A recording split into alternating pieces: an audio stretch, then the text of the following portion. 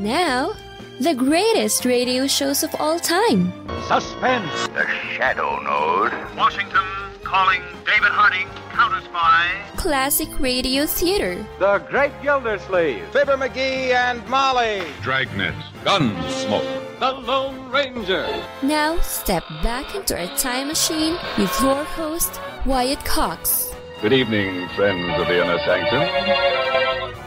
The concluding portion of a show we started 1 week ago today, the CBS Radio Workshop presentation of Space Merchants. Now, you heard the first part of this science fiction classic of the future in the grip of Madison Avenue last week at this time. Now the conclusion of Space Merchants on Classic Radio Theater with Wyatt Cox.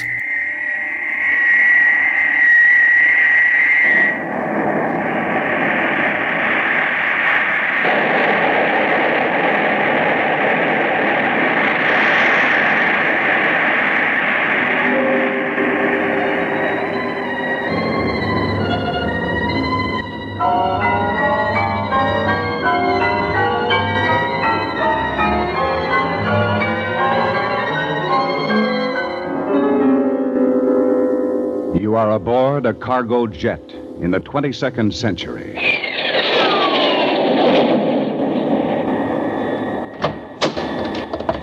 Here's a man we had trouble with in the hold, Lieutenant. What's his complaint? Well, he claims he's Mitchell Courtney, a copysmith star class of the Fowler Shock and Advertising Company. He says he's been shanghaied aboard this jet. Roll up his sleeve. Let's see his Social Security tattoo. 1304-9974-1416-156-18773. Liar! Get him out of here. If he's with Shock and Advertising, he'd have a low number. Can't you see it's been altered? Let me use the radio and talk to Mr. Shock and himself. Where from, Mr. Courtney? The dead? Take a look at this copy of today's New York Times, dated February 17th, 2157. Mitchell Courtney, head of the Venus rocket project at the Fowler Shock and Advertising firm, has been found dead in Little America. Now, wait a minute. A man by the name of Matt Runstead knocked me out there. But can't you see that I'm alive? I am Mitchell Courtney. You can prove that after 10 years. 10 years? My manifest shows that you're not an advertising man. You're only a consumer named George Groby. You've signed up for 10 years labor in Costa Rica. And those 10 years begin as soon as this jet sets down. Take him back to the hold.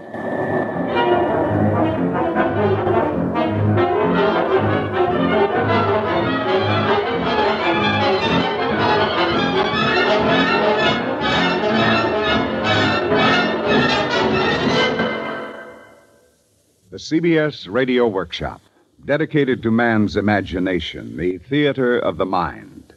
The CBS Radio Workshop continues Part 2 of The Space Merchants by C.M. Kornbluth and Frederick Pohl. Today, the workshop resumes the story of Mitchell Courtney, copysmith star class with the world's greatest advertising agency of the future, Fowler Shock and Associates. The tale of a rocket ride to Venus.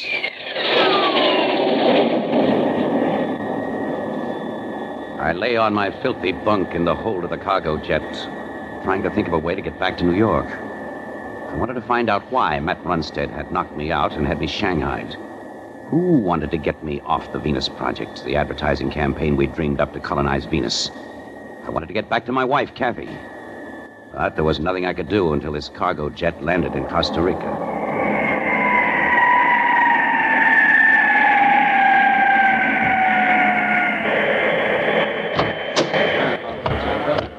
You scum-skimmers, get in line. Now, what's your name? Mitchell Courtney. Mitchell Courtney. Oh, yeah. You're the bum we had trouble with on the plane. Sorry, my name is George Groby. Oh, that's better. What do you want to do here, Groby? Got any choice of job? Anything. Anything the sun-drenched plantations of Costa Rica have to offer. I'm here to clasp the deft hands of independent farmers with pride in their work. I'm here to extract the juicy, ripe goodness of chlorella protein. Say, how'd you learn that? That's our Prime Impact commercial. Learn it. I wrote it. But don't let that stand in your way. Groby, you're not going to get anywhere being a wise guy. Yes, sir. You're assigned as a chlorella scum-skimmer third class. Report for duty and assignment to a bunk at Tier 48 in Dormitory Z.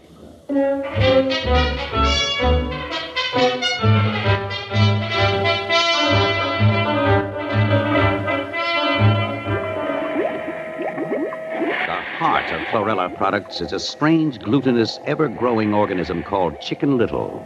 It provides 1/3 of the world with the protein that replaces old-fashioned meat.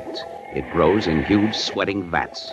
And only the constant slicing keeps it from overgrowing and covering Costa Rica and its neighbors, or in time, the face of the earth. I had written of its delights many times in the agency, but I now came to know it at first hand. I was assigned to skim the scum which dripped from its sides. She stinks pretty bad, don't she, Jorge? She's high, Herrera. She's high. But she's beautiful, Chicken Little, eh, Jorge? Well, she's pretty awful. Jorge, this is the first time I ever hear you say the advertisements are wrong. Go into town with me tonight, eh, Jorge? I'd made one friend, a master slicer named Herrera. He'd been aloof and standoffish at first, befitting his high station, but now he'd befriended me, done me a lot of favors. I didn't know why until that night we went on the town to a dark, almost empty cafe.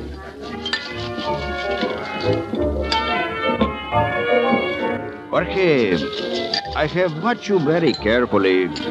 You don't belong here doing this work. Well, don't I? How am I ever going to get out? You have the brains, Jorge, not like the others. Oh, thanks. What good are brains here? I'm so tired half the time I can't think. Jorge, I'm going to put my life in your hands. Do you ever hear of the CONCIS? The CONCIS, of course. You know what the CONCIS stand for? Sure, World Conservation Association. I mean their ideas. Oh, I know you have heard they are dangerous. They want a revolution. They want to go back to the old ways. Real meat, real grains, and fruits. They want a break for the consumer, they say. Nothing in packages, nothing tested and guaranteed. Do you think they are so wrong? After 6 months here? Here, Jorge, take this pamphlet. Read it. Then talk to me again, Or denounce me. I am not afraid.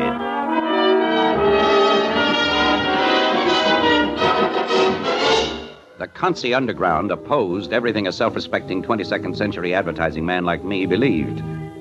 I would have denounced Herrera to the chlorella authorities the next day, except for one thing. If I joined the Consis first, if I learned their organization and secrets, I'd have a better bargaining position in getting back to New York. I joined them.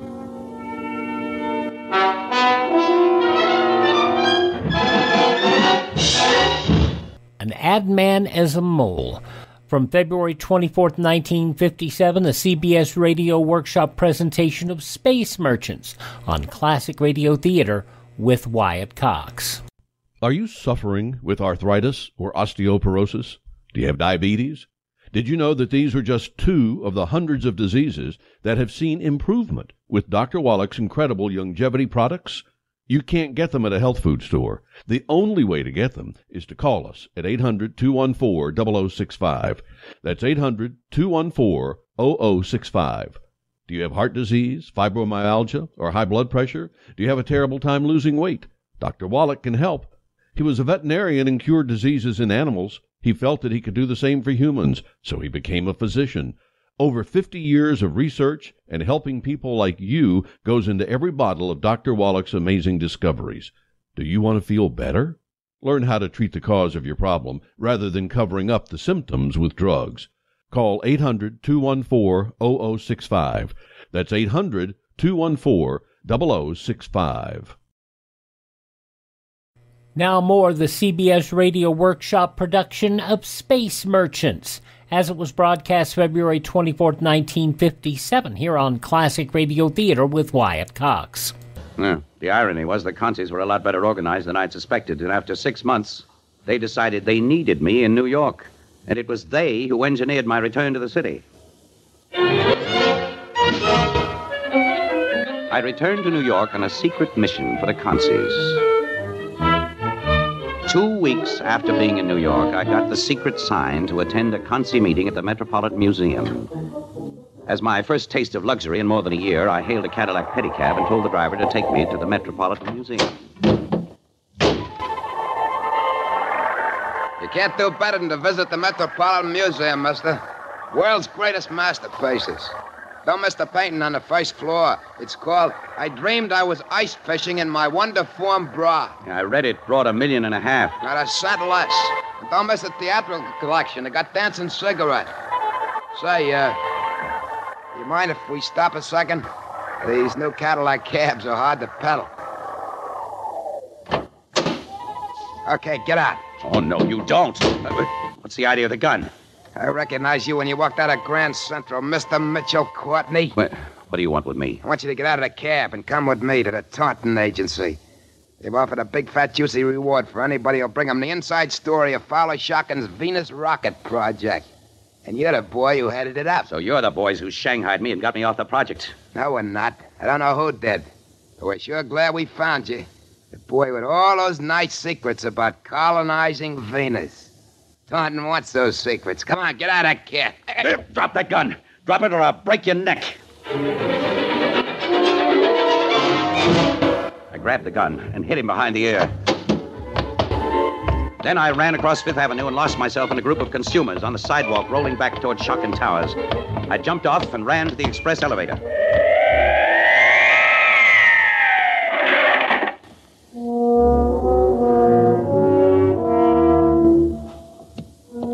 I walked down the corridor to Shotgun's office. It was dark and deserted. Then down the corridor, I saw a light under my old office door. I walked up to it, and I didn't knock. Hester. Mitch!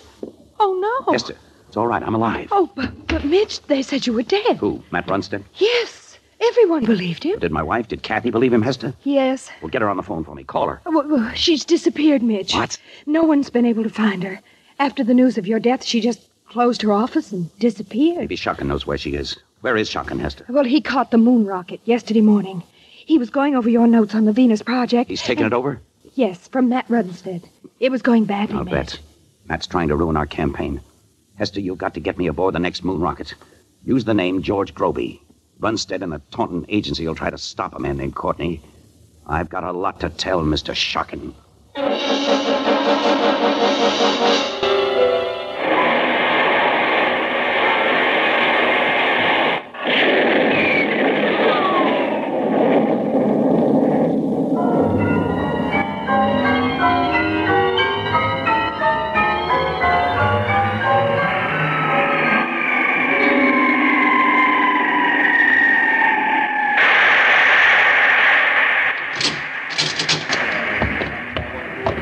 Passengers this way, please. We are now on the moon. Tourists to the moon to the left, visitors on business to the right. Now, sir, name? George Groby, copy analyst class 4. Groby, copy analyst 4. Oh. Guard, this way, please. Yes, sir. This man says his name is George Groby. Fine. You're under arrest, Groby. Let go of me. I'm here to see Fowler Shotgun. Mr. Runstead down on the earth told us to expect you. I don't know what you're talking about. You may be interested to know that your secretary, Miss Hester Barnes, is being tried for treason. Treason? She is charged with forging documents and passing them to you. The 43rd Amendment to the United States Constitution. Treason to any registered advertising agency is punishable by death. Hold him for the return passage and a similar charge, guard. The guard had his nightstick in my back as we walked down the streets. Past storefronts with signs, moon-made fashions, stunning conversation pieces prove you were here. Souvenirs of Luna, cheapest in town. Moon suits rented, 50 years without a blowout. Ye tasty goody shop on Ye Moon. Warren Astron, readings by appointment only. Hold it. What is it? You sure your name's Groby? Positive. Ever know a man named Herrera? Well, yes, Herrera and I... Wish we could find out what you're up to, Groby. Sent out of Costa Rica to report in New York, never show up at a meeting there, then you turn up at Fowler Shotgun's agency and get your passage on a moon rocket. You mean you're a... Shut up! Now go into Astron's there. He'll hide you till our top boss up here comes. First take my nightstick and knock me out with it, then point it at the streetlight and blast it out. Hit me hard, but not too hard. Oh, this is going to cost me 2 stripes and a week's pay. Oh.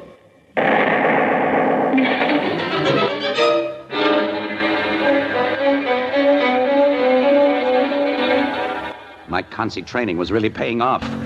Astron took me in stride, hid me in a room under his floor, gave me something to eat, and I fell asleep. I waked with a light pouring down into my face. You can come up now, Groby. The chief is here to see you. In that room back there. I'll see you're not disturbed. Thanks.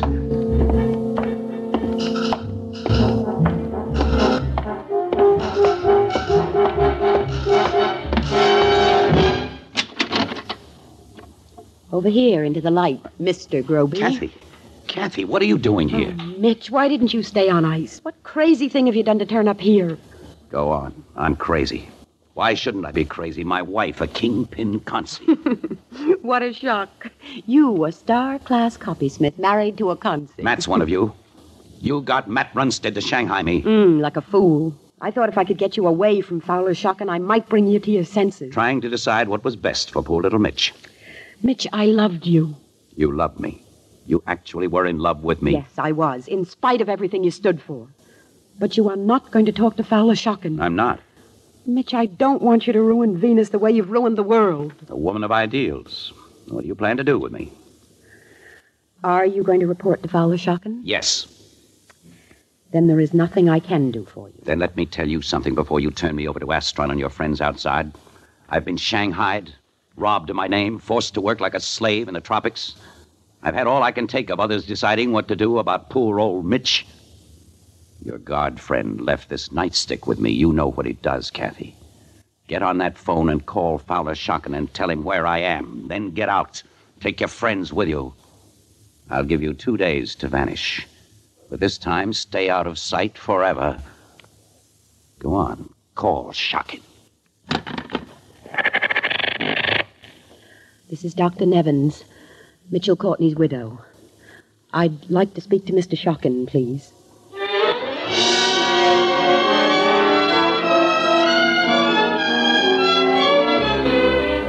Mitch, my boy, I'm going to fatten you up and turn Venesection back to you. You know my policy. Find a good horse, give him his head, and back him to the limit. You've never let me down. And Venesection's in rotten shape. Nobody's applying for space on the Venus rocket. The whole campaign's at sea. The indices are down to 3.37 for North America. They should be 4 and rising. We've got to get those 1,800 consumers on board the Venus rocket.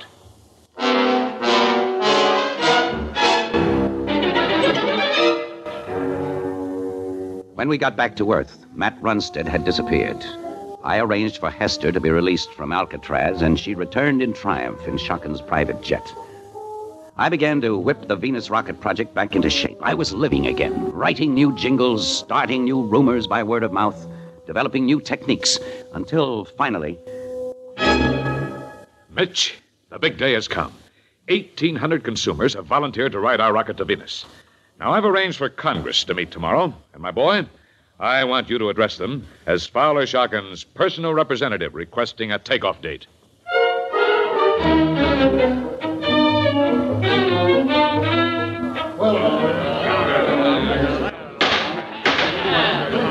Gentlemen, the Senate is now in session. You all received a recording of the opening prayer last night. So let's hear from the senator from Chlorella Limited.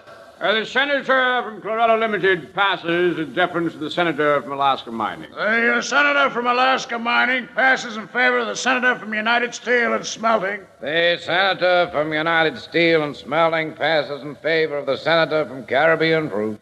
The senator from Caribbean Fruits passes in favor of the senator from Yummy Cola. My dear fellow senators, I thank you all for graciously allowing me to speak before we pass upon this very important bill concerning the Venus rocket. The people of this great republic of ours, extending from Atlantic seaweed to Pacific fishing. Suddenly, I sensed something had gone wrong. I'd been sitting back thinking about Kathy, thinking of her face, her voice, her smile before we'd married. I was wondering where she was, what she thought of all this. Then the speaker's voice focused my attention upon him. I hadn't been worried. Fowler Shotgun owned 2/3 of this gathering. But there was something about old Yummy Cola that troubled me. He wasn't addressing his fellows. He was looking up, addressing me. A big grin on his face. I leaned forward just in time for the weenie. To this project. In a brief discussion I had before this session, Mr. Taunton gave me some information in private. But I feel it my public duty to ask a couple of questions of Mr. Courtney, who is present. I would like to ask Mr. Courtney if the name of George Groby is familiar to him. I would like to ask if Mr. Courtney is George Groby. I would like to ask Mr. Courtney if, when he was known as George Groby, he was a member in good standing of the World Conservationist Association, known to most of us loyal Americans as the Consie.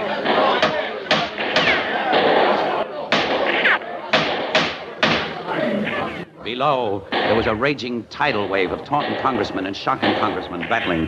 For the first time in history, shots were being fired in anger on the Senate floor. If Taunton hadn't tipped off old Yummy Cola, I knew who had, the Consies. Somehow I didn't mind. I realized that for some time now, I'd really been one of them. A little man beside me, dressed in black, suddenly seized my arm and led me out the side door. You'll find a car outside ready to take you to the airport, Mr. Courtney. What airport? Don't stop to ask questions. Just go wherever you're taken. You'll be protected. Fat chance. You'll be all right, I guarantee that. Who are you? The president. Good luck. God bless you. This is getting really crazy. From February 24th, 1957, the CBS Radio Workshop production of The Space Merchants. The conclusion comes up next. No offense, but are you a little fat when you look in the mirror? How would you like to learn the secrets to lose 3 to 5 pounds a week easily without joining the gym or going through any crazy diets? It's called Body Sculpt by Med Diet. For the last 2 decades, we've been helping people just like you that have pounds they want to shed. We've helped millions of people lose thousands and thousands of pounds over the years. And now it's your turn. Learn the secrets of how to lose weight with one simple phone call. You'll see an amazing difference in a matter of days. Don't believe us? We'll offer you a money-back guarantee. If you're ready to start losing weight right now, call right now to learn more about your risk-free order to Body Sculpt. Call for your risk-free offer. 800-738-5332. 800-738-5332. 800-738-5332. That's 800-738-5332.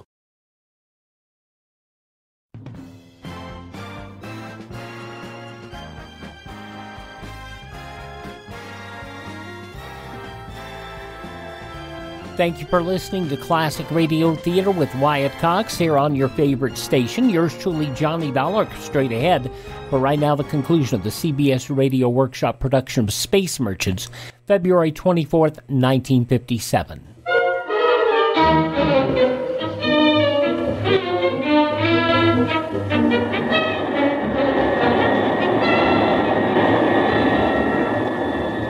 I had to admire that little man's courage. He'd walked back into that raging den of lions without a quiver. Aboard the jetliner, I wondered what would happen to him when they found out he'd sent me to safety. Or was it to safety? I tried to ask questions of the men aboard the liner, but they looked the other way and kept absolutely quiet.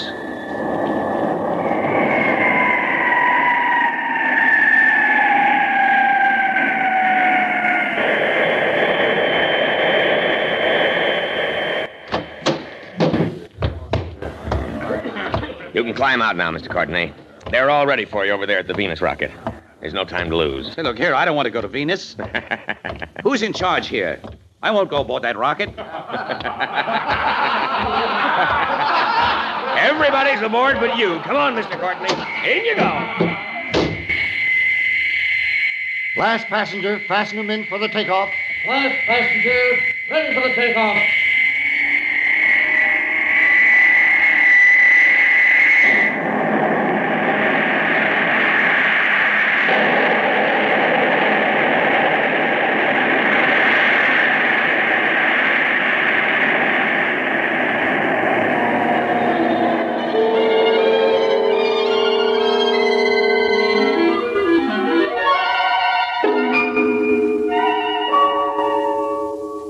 Mitch? Mitch, are you in here? Kathy, where are you? Up here. Over your head. Stop floating around.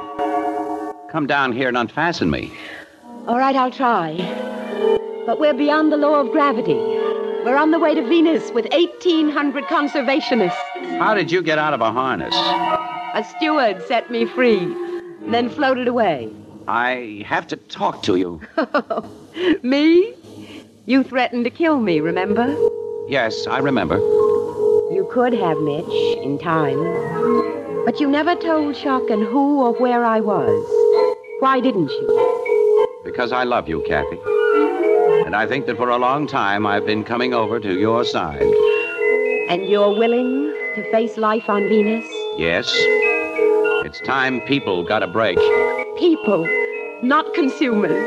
Oh, I like hearing you say that. And I love you too, Mitch. Oh, Mitch. Mitch, you broke my hold on your harness. Come back here. I just wanted to put my arms around you. Oh, there'll be plenty of time for that on Venus. Come back here. Unbuckle your harness and catch me. I can't. Who invented this crazy gimmick anyway? Oh, Mitch.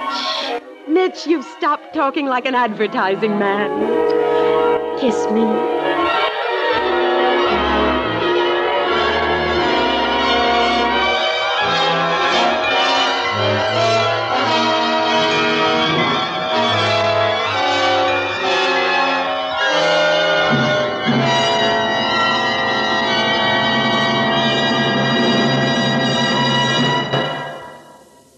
The CBS Radio Workshop has presented Part 2 of The Space Merchants, adapted for radio by Charles S. Monroe.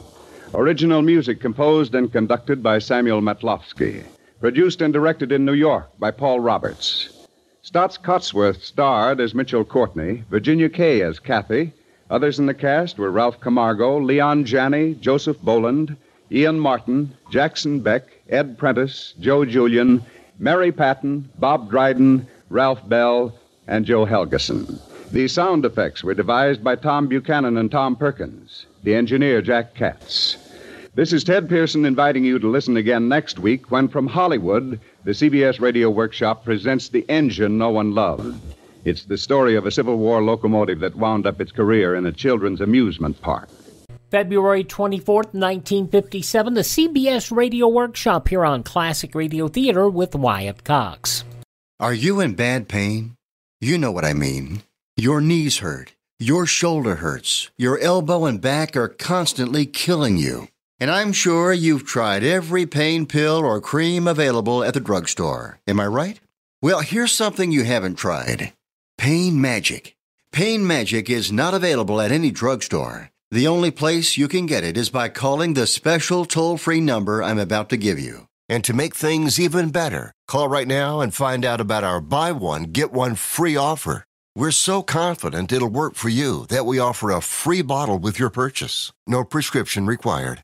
Call now to learn how you can get Pain Magic and get rid of your pain. Remember, your results may vary. 800-492-8164. 800-492-8164. 800-492-8164. That's 800-492-8164. Now on Classic Radio Theater, we wrap up the 5-part Yours Truly Johnny Dollar story, The Bennett Matter. This was from February 24th, 1956. From Hollywood, it's time now for... Johnny Dollar. Hi, Johnny. Andy, I saw George Foley. I wasn't able to make him change his plea. Well, it was a good try, Johnny. Jury's still out? Yeah, that means they're arguing all the technical evidence. I was just thinking. No one really believes we'll get Arnold Bennett. What do you think? I think we will. I know we will. Well, if we can get Foley, we can get Bennett. Hey, wait a minute. Hey, the jury foreman just sent for the bailiff. I'll be right there.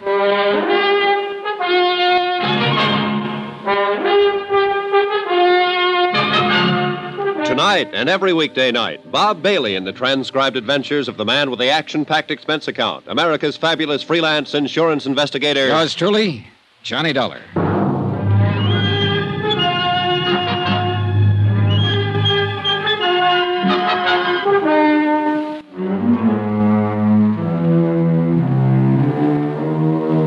Expense account submitted by Special Investigator Johnny Dollar. To the 4 State Fire Insurance Corporation, 4065 Spear Boulevard, Hartford, Connecticut. The following is an accounting of expenditures during my investigation of the Bennett arson fraud.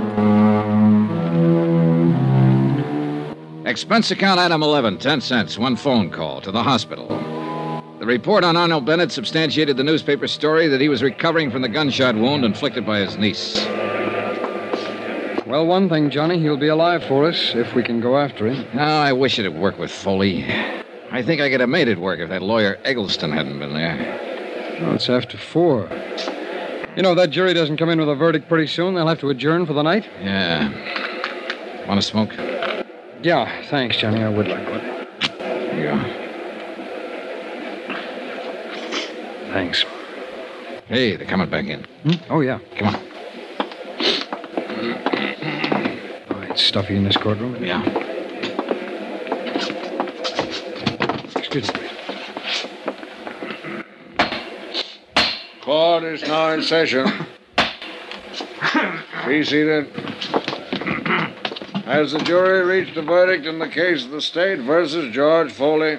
We have, sir. Will you please read the verdict in this court? We,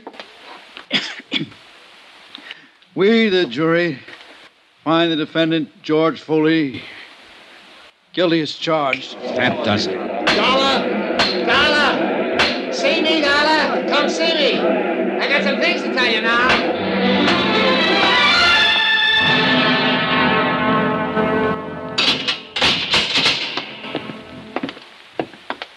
Who's this with you, Dollar?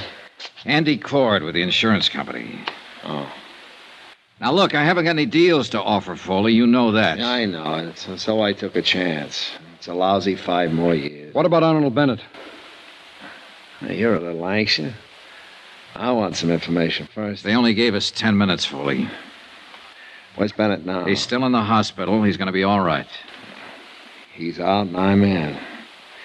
That's a break. Oh, come on, Foley. Let's have it if you have anything to say. Can you get Bennett? Can you really get him?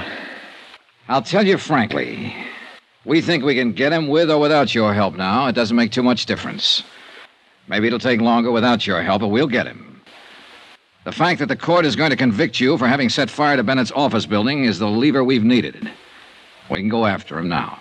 You want to help us, Foley? I don't want to help you or your stinking insurance company, but I hate the idea of Bennett. Mr. Know-and-do-everything, running around eating good food and sleeping in his nice bed while I'm rotting away in prison.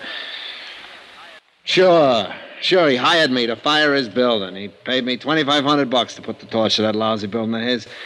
He said he could throw all the blame on a guy named Tony Midas if it ever came up. We want the facts, Foley. How'd he first contact you?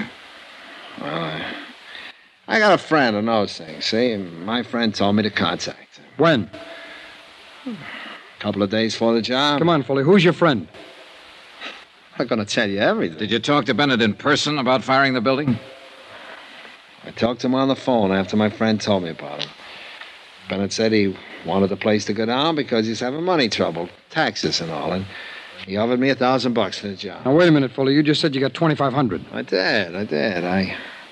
I hung up on him when he offered me $1,000. I called him back later on and told him I wanted $4,000. Well, we argued about it and then finally hit on the $2,500. Did you meet him then? Sure. No, I never met him. I saw him once, and I walked by the building and looked it over, but I never met him. Bennett's niece said she saw you two together, Foley, a sworn statement. Yeah, she's a liar. How about the money? How'd he pay it to you? He left it for me in the check stand at the bus terminal over on 4th Street. I told him how to do that and when to leave it. Now, let me get this straight, Foley. You made the deal to fire the building over the phone. Then you went ahead and looked at the job. You never talked to Bennett in person? That's right. And you made arrangements for him to pay you $2,500 by leaving it in the check stand at the bus terminal? Yeah. When did you make these arrangements? The day before the job. How'd you work it? I just told you. I mean the money. Oh, half of it the first time, and after the job was over, he left the other half for me. And you got it all? Sure, in cash. Why were you trying to see him in the hospital after he was shot? You try and shake him down for another 5? Oh, brother. Come on, let's start over. Well, what do you mean? Oh, you're trying to sell us a bill of goods here. For what reason, I don't know, but I know this. You had to meet Bennett. You had to see him, Foley. You had to talk it over with him personally. I just told you I picked up the money in the bus terminal. I don't believe that. Bennett wouldn't have left the money for you to pick up.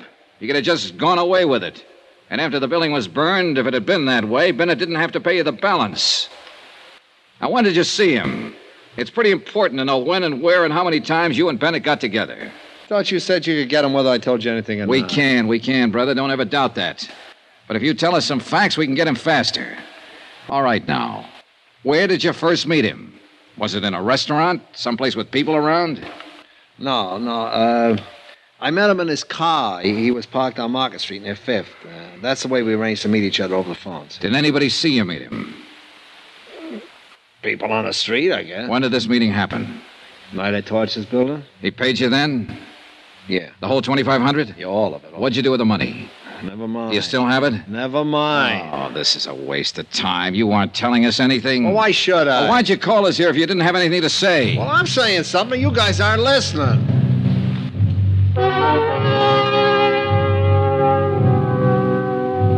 We continued questioning Foley about his association with Arnold Bennett. Each time he explained it, it was a different story. The only thing he admitted was that Bennett had hired him to fire the building. As far as the details of it were concerned, they were lost in a jumble of contradictory answers he gave us. Expense account item 12, $5.60 dinner for Andrew Cord and myself. The next morning, we returned to the Hall of Justice to question George Foley once more. All right, Foley. Now, how much did you say Arnold Bennett paid you for the job? $1,000. You told us $2,500 one time. Another time you said $5,000. Now, come on, what was it? $1,000. And when did he pay you? Right after I fired the building. I met him right afterwards down on the street in his car. He asked me if it was all set, and I told him to listen for the sirens. And pretty soon, somebody put in the alarm, and the fire engines come out. He paid me then, all right. The place was 3/4 gone by that time. He knew I did a good job. Where was this you met him now? Couple of blocks from the building. Did anybody see you together? No. Where did you telephone him from? From my place. The same night you started the fire? Yeah. And he brought you the money that night, and you cased the building that night, and you started the fire. All this in one night. You got it now. That's the ticket, boys.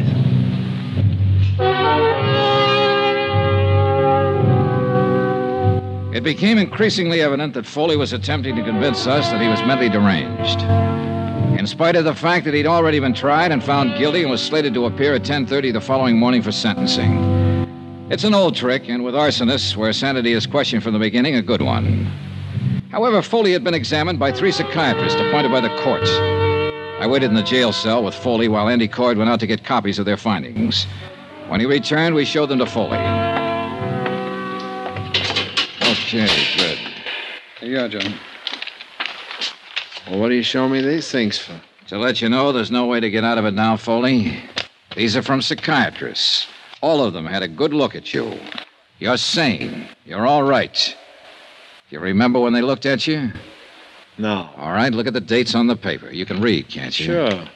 January 15th, January 16th, January 21st. Witnesses were around for all the examinations. Well? Well? Are you through playing games now? Okay, Dolly, you guys win. Come on, give us the story. All right. I met Arnold Bennett at the Hopkins bar about a month before the fire. I made sure I'd meet him there. Now, what do you mean, Foley? Well, I've been setting fires for a living for a long time now. I always have a list of people like Bennett who could use a fire. They get around. I knew he was in trouble 4 or 5 years ago with the income tax people. They sent a guy to prison for cover-up. Tony Midas. Yeah, it's Tony Midas. I figured he'd be needing another one pretty soon, so we had a drink. I brought it up. Who paid for the drinks? He did. Who saw you together? The bartender. His name is Alfred. There was a maitre d' there, a couple of people at the table. I put the proposition up to him. How'd he like to have his building burnt down and collect his $500,000 to get himself out of trouble? Well, he said he'd like that fine. I told him it cost him $5,000 in advance. He said he couldn't raise that much, but he did manage to get $3,500 together. I took it, and I did the job. What'd you do with the money? I still got it. Where? It's not going to do me any good now. I buried it in a gallon can in a vacant lot over by the tower. I could show you where. Okay. We'll get you to do that. Swell, I'll be glad to. Hey. What? I can send Bennett up the same way you're sending me up. Huh? I can testify against him at his trial.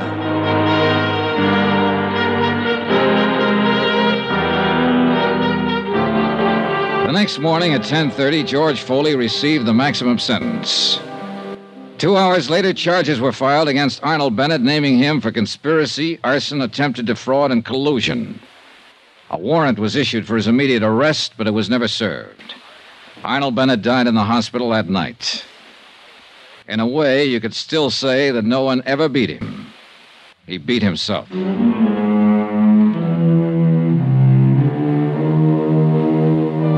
Expense account item 13, $87.50, hotel and board in San Francisco. Item 14, another $125, transportation back to Hartford. Item 15, $35, miscellaneous. Expense account total, $1,440.37. Remarks? Nothing. Yours truly, Johnny Dollar.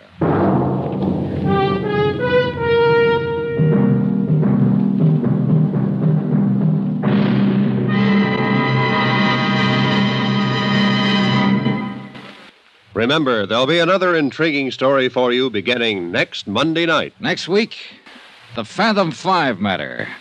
Death on the high seas. Join us, won't you? Yours truly, Johnny Dollar.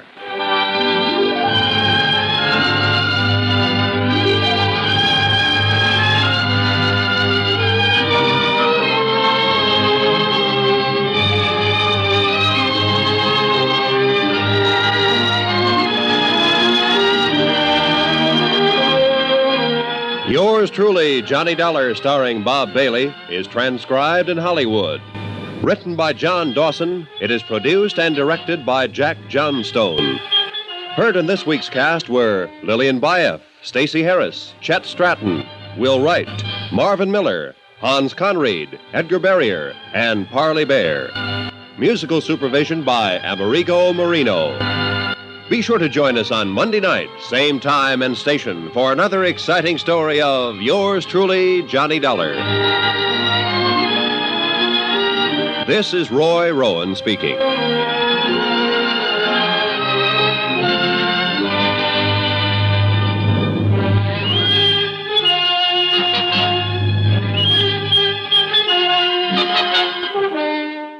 And that wraps up the Bennett Matter from February 24th, 1956, here on Classic Radio Theater with Wyatt Cox. My friend Ted over at RadioMemories.com has all the yours truly Johnny Dollar stories available on cassette, CD, or flash drive.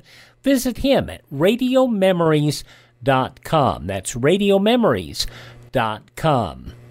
Visit my webpage, which is at classicradio.stream. There you can stream our shows on demand, learn more about classic radio collecting, and contact me there. classicradio.stream. Our programs are available at iHeartRadio, Spotify, Spreaker, TuneIn, Apple Podcasts, Google Podcasts, through Amazon, and Audible. Just search for Classic Radio Theater with Wyatt Cox. That's Classic Radio Theater with Wyatt Cox. Thanks so much for making us a part of your day. Thank this radio station. A card or a letter to them would mean more than you could possibly imagine. Just drop them a note. And support the sponsors, too. It's their financial support that keeps this radio station on the air. And tell all your friends the great radio shows are right here at this spot on the radio dial. Classic Radio Theater with Wyatt Cox on your favorite radio station.